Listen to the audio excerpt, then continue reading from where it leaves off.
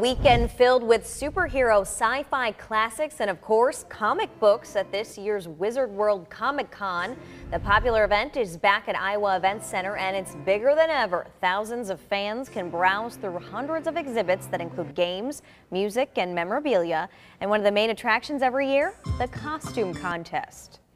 Just like getting to meet everyone and just like seeing everyone in their own costumes and their own creativity just flourishing here. It's really fun.